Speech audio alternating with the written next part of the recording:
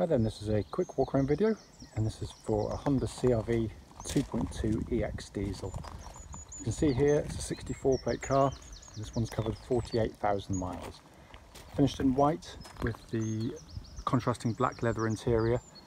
They look fantastic in white, these cars, because it's not just a big blob of white. You've got the black trims, black roof to break it up, and it just sits so well on the car. The car's in really fabulous condition. And the front of the car, very clean indeed. Just the odd, very tiny and minor stone chip which you're going to pick up on any car, but they are very minor indeed. Coming down the near side of the car first, and it's absolutely mirror smooth on the panels there.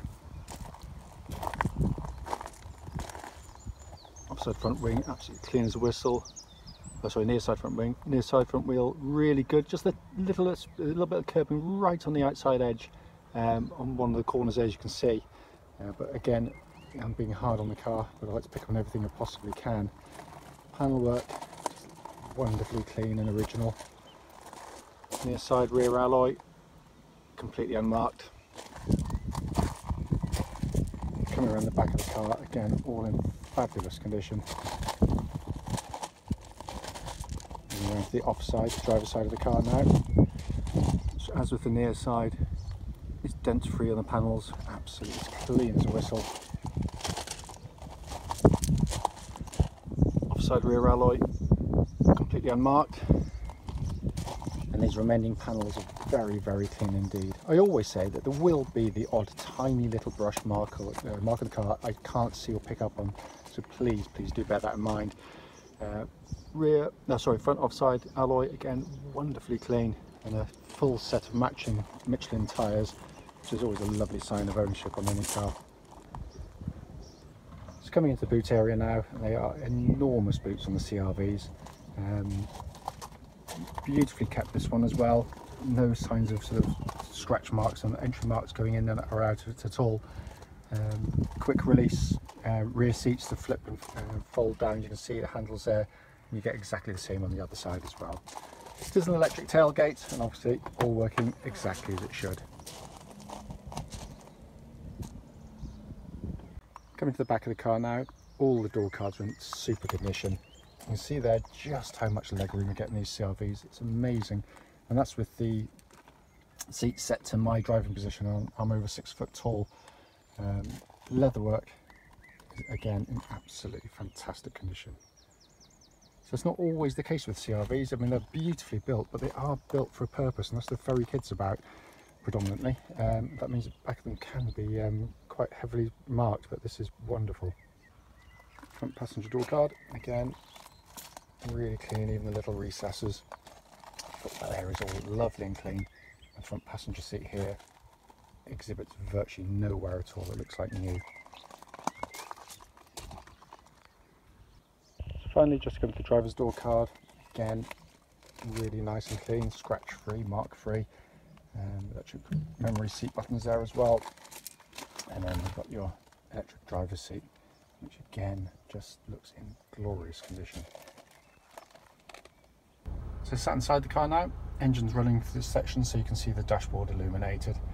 The dash looks brand new, it looks in fantastic condition, it really does. So I'm going to close the electric blind on the panoramic roof because it tends to glare on the sat-nav screen otherwise when doing videos. But all working perfectly, as you can see. If I pop the car into reverse, you get this lovely clear gridded parking camera as well. But it is just so well made in here. It really is a fantastic, very high quality car.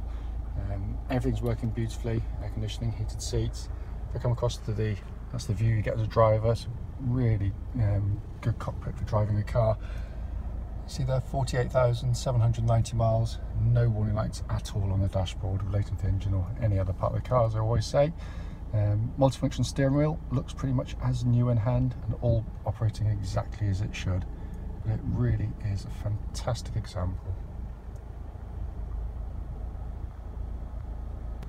Finally, just to quickly show you, very important, owner's manual pack is here with the car, as is the locking wheel nut key for the vehicle.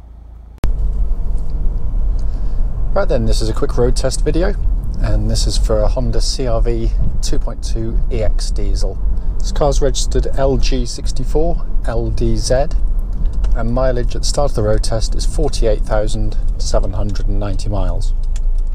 The reason we do these road tests is essentially so that anyone that's actually looking at the car online in an advert gets to see that vehicle in operation.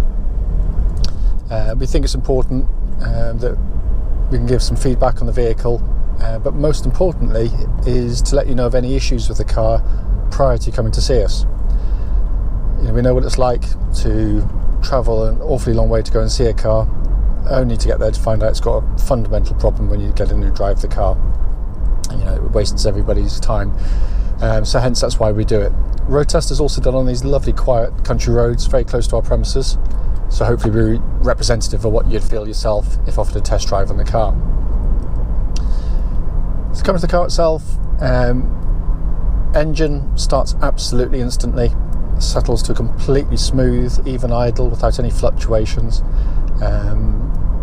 No warning lights at all on the dashboard relating to the engine or any other part of the car, and temperature gauge is currently running at a third, which is exactly where it should be on a Honda car, whether it be petrol, diesel or otherwise.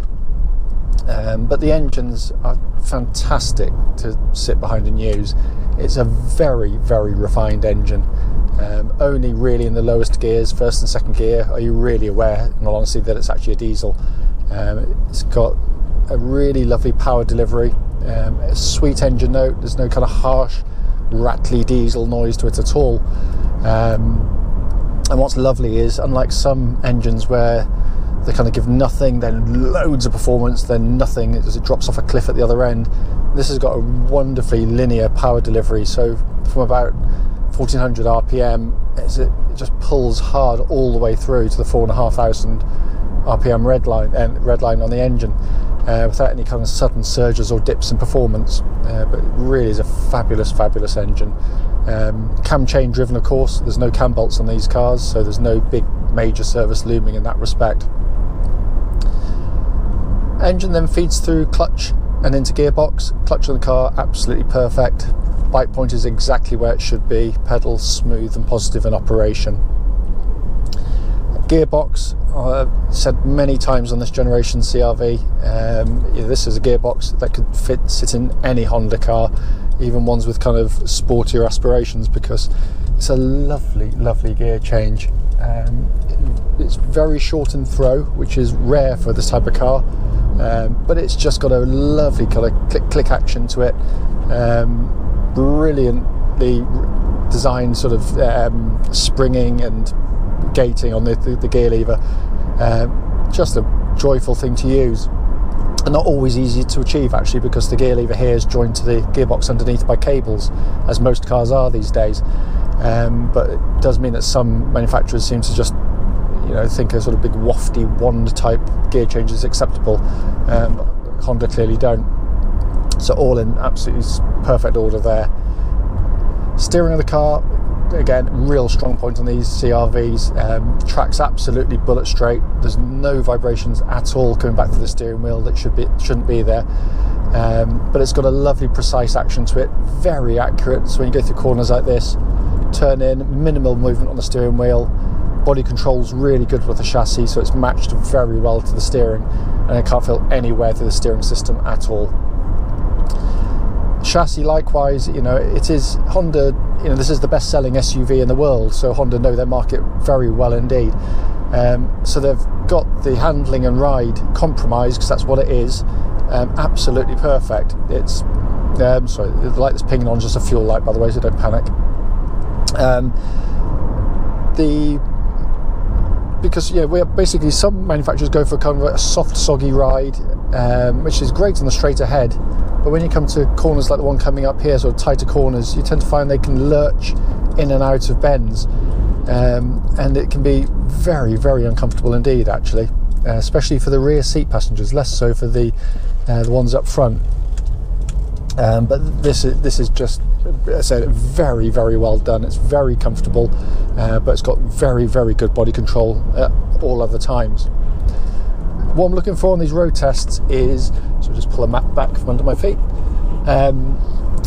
is any signs, you know, when you're hitting a bump, you can hear it hitting the bump because you're meant to be able to.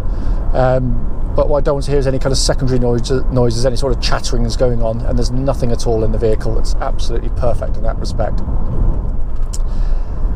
Look around inside the car, it's just in amazing condition. It's lovely, lovely condition in here, but a great dashboard as well. It's simple, easy to use. You're not blinded with science. It's very, very well equipped, so you've got tons of equipment on it, but it doesn't leave you kind of scratching your head as to how to operate things. Radio and nav system, again, a doddle to use once you've used it a couple of times. And then your main controls, like the dual zone climate control, which can do side to side temperatures. Again, just push button, twist knobs, really simple, but of the very highest quality. They've got a lovely actuation to them that Honda do fantastically well. Air conditioning, by the way, is pumping out absolutely ice cold air. Likewise, heated seats working perfectly as well. Dashboard in front, all the gauges, it's again working as they should. Steering wheel looks and feels pretty much as new in hand, and everything functioning exactly as it should as well. Just checking the cruise control, again, all absolutely spot on. Just going to give the brakes a bit of a shove when I get to this corner, which is part of the test drive route anyway. And there's a really good brake pedal on the car. What I'm looking for when you hit the brakes, of course, is you want the car to pull up straight, not pull violently left or right. But also not to exhibit any kind of pulsing or juddering from the brake pedal at all. And again, this one's absolutely perfect in that respect. What the videos cannot get over is the feeling of build quality in these things. And I always say it because it is true. You know, it really does infuriate me when you look at road tests for brand new cars with these motor magazines, and they seem obsessed by soft touch plastics and sort of thunky sounding doors, and they think that's build quality. Well, it gives the impression of build quality, but it isn't build quality. Build quality is how it lasts over the duration of ownership, and this is where Honda cars are particularly good. There's not a squeak or buzz, even the faintest one in the car. It feels like a brand new car to drive in every respect, and that's every switch button you press. So they don't sort of put cheaper bits, you know, for other switches you're rarely going to use. It's all of a very high quality, and it, you know, I've been in some cars which have, you know, professed to have this wonderful build quality when they're new. You get to this sort of age of mileage and they're creaking and groaning and rattling around, and you know, it's you know, I wish these motor magazines would sort of wake up sometimes.